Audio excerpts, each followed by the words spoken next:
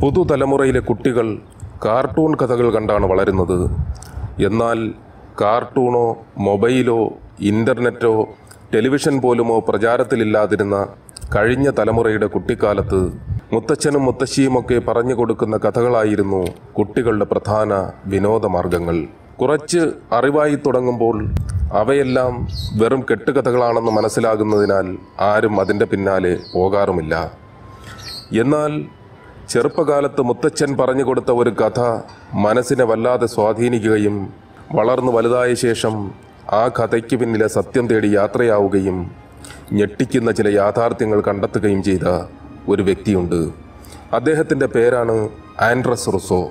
Andrés റുസോ ഇന്ന് ലോകമറിയുന്ന ഒരു ഭൗമശാസ്ത്രജ്ഞനാണ്. പെറുവിലെ Amazon അതിർത്തിയിലായിരുന്നു Andrés റുസോയുടെ ഗ്രാമം. അദ്ദേഹത്തിൻ്റെ ചെറുപ്പകാലത്ത് മുത്തച്ഛൻ പറഞ്ഞു കൊടുത്ത ഒരു കഥ മനസ്സിൽ ചെലുത്തിയ സ്വാധീനമാണ് ഭൂമിശാസ്ത്രപരമായ അന്വേഷണങ്ങൾക്ക് ആൻഡ്രസ് റുസോയെ പ്രേരിപ്പിച്ചത്.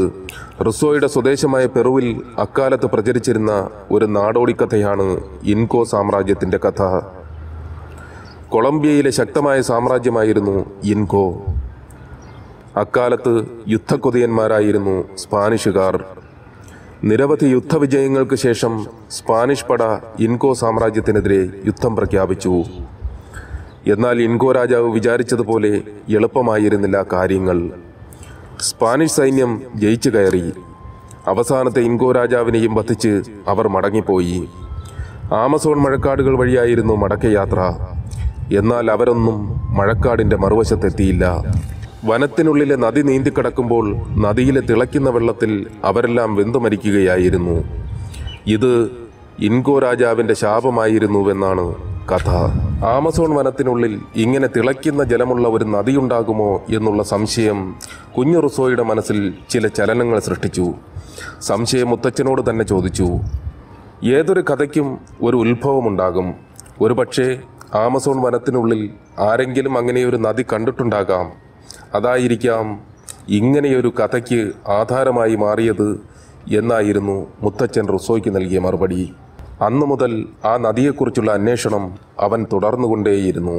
അത് ഒരു കെട്ടുകഥ മാത്രമാണെന്നും അതിൽ ഒരു സത്യവുമില്ലെന്നുമായിരുന്നു എല്ലാവരും റുസോയോട് പറഞ്ഞത്. പിന്നീട് ഭൂമിശാസ്ത്ര മേഖലയിൽ എവിടെയെങ്കിലും ഇങ്ങനെയൊരു നദിയെക്കുറിച്ച് പ്രതിപാദിക്കുന്നുണ്ടോ എന്നറിയാൻ പഠനങ്ങൾ നടത്തി. പഠനകാലത്തും ഗവേഷണകാലത്തും ആൻഡ്രസ് റുസോ അന്വേഷിച്ചത് ഈ ബോയിലിംഗ് റിവറിനെ കുറിച്ചായിരുന്നു. അങ്ങനെയൊരു നദിയെക്കുറിച്ച് ഭൗമശാസ്ത്രജ്ഞർക്കും അറിവില്ലായിരുന്നു. കരീബിയൻ രാജ്യമായ ഡൊമിനിക്കയിൽ തിളയ്ക്കുന്ന ജലമുള്ള ഒരു തടാകമുണ്ട്. പക്ഷേ അഗ്നിപർവ്വത മേഖലയിലാണ് ആ തടാകം. അഗ്നിപർവ്വതങ്ങളിൽ നിന്നും ഒഴുകിയെത്തുന്ന ലാവയാണ് ഈ തടാകത്തിലെ ജലത്തെ തിളപ്പിക്കുന്നത്. എന്നാൽ ആമസോൺ മഴക്കാടുകൾ അഗ്നിപർവ്വത മേഖലയിൽ നിന്നും ഏറെ അകലെയായതിനാൽ ഇങ്ങനെയൊരു നദി അവിടെയുണ്ടാകാൻ സാധ്യതയില്ലെന്നായിരുന്നു ഭൗമശാസ്ത്രജ്ഞന്മാർ അഭിപ്രായപ്പെട്ടത്. എന്നാൽ ഇങ്ങനെയൊരു അത്ഭുത നദി ഉണ്ടോ ഇല്ലയോ എന്നറിയാതെ റുസോയുടെ മനസ്സിലെ സംശയം നീങ്ങുമായിരുന്നില്ല. സംശയ നിവാരണത്തിനായി കാട് കയറാൻ തന്നെ ആൻഡ്രസ് റുസോ തീരുമാനിച്ചു. പക്ഷേ ആമസോൺ വനത്തിനുള്ളിലേക്കുള്ള അന്വേഷണ യാത്ര അത്ര എളുപ്പമായിരുന്നില്ല.